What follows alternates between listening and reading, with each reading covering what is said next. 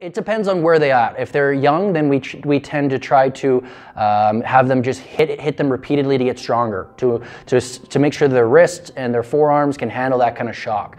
The older athletes that I work with, you might see them being used a little bit more randomly. So trying to almost trick their body into trying to retain more of that feeling of hitting a 15-ounce baseball. So it really depends on what age, but also there are some really, really young athletes that are just slightly more developed and that can receive the stimulant a little bit sooner.